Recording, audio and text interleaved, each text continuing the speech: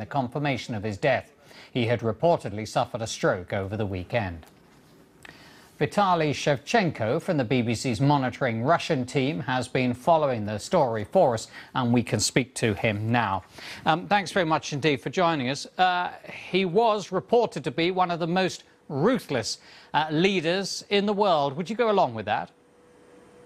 Well, yes, that's the allegation that's been voiced by numerous rights groups. They called the government of Uzbekistan one of the worst authoritarian regimes in the world. And it tightly controlled the media, it tolerated no dissent, and there were unconfirmed allegations that key opponents of the government were boiled alive. And, of course, there's been this swirling of rumours that he had died a couple of days ago. Was this to prevent a power vacuum, do you think, that they delayed announcing the news?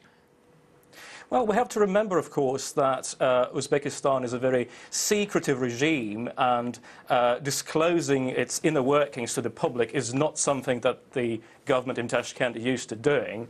And also we have to realise that there's no tried and tested mechanism of succession in Tashkent. So yes, it's reasonable to assume that all these days there's been some power dealing going on behind the scenes in Uzbekistan. So no tried and tested method of succession. What's your best guess as to who steps into the role?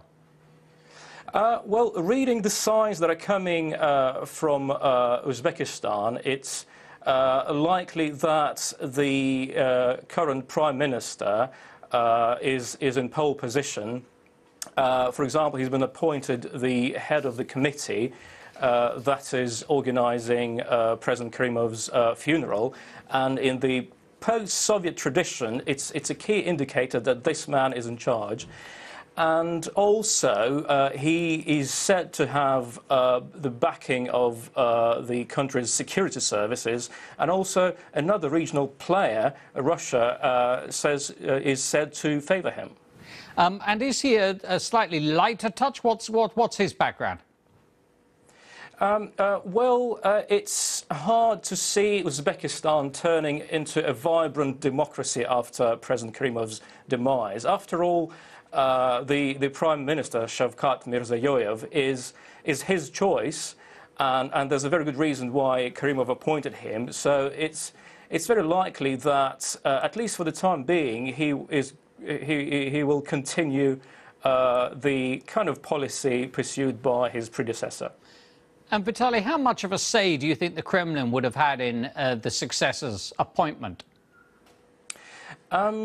It's hard to say, but Uzbekistan is perhaps unique in Central Asia in being very actively resisting Russia's clout and influence. For example, it pulled out of a key military alliance led by Russia.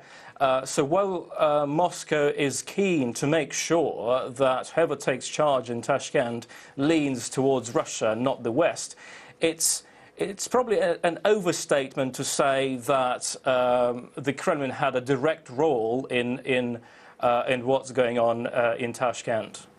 All right, there we must leave it. Vitaly Shevchenko, thanks for your analysis there. One of the country's